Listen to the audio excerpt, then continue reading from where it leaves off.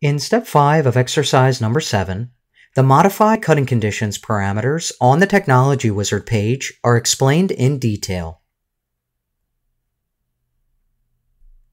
These include the Material Database and Tool Material, Chip Control, Feed Control, Spindle Control, Cutting Angle Control, and Turbo Mode. In the SolidCAM Manager, double-click iRough Main Island. The iMachining Operation dialog box is displayed. Switch to the Technology Wizard page.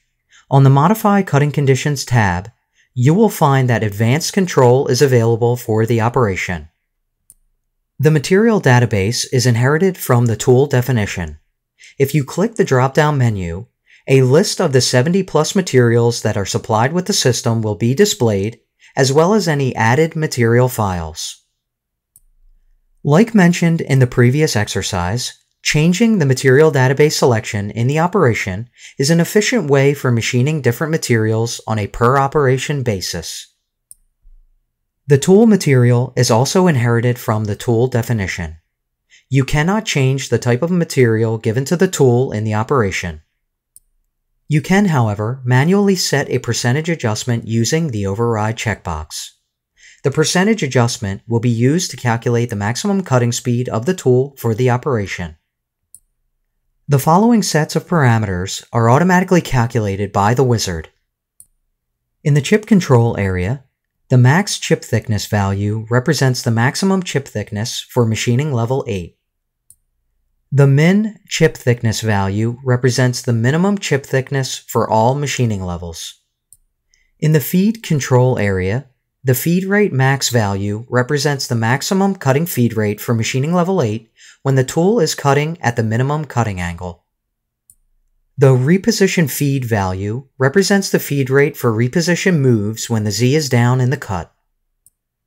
In the spindle control area, the max spin value represents the maximum spindle speed for machining level 8 when the tool is cutting in XY.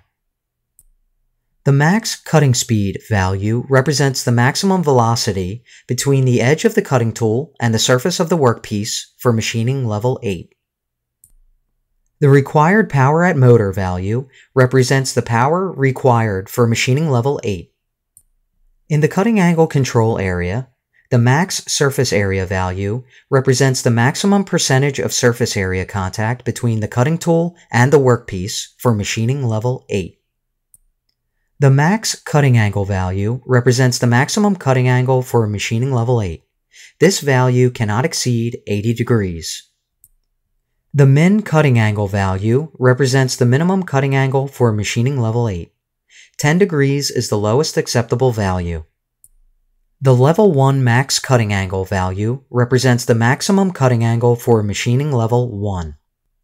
Override checkboxes are available to modify these values set by the wizard, while maintaining synchronization across step down, step over, spindle speed, and feed rate.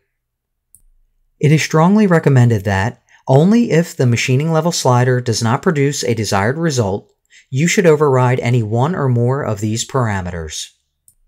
If the decision to override a value is necessary, enable the accompanying checkbox to open a field for editing. If the modified value cannot be synchronized, the field gets painted red and a border crossing arrow icon appears. When the icon is clicked, the wizard will calculate the nearest reconcilable value. The value is written to the field, and the field gets painted yellow. For this particular operation, no overrides will be used. Last but not least is the Turbo Mode feature.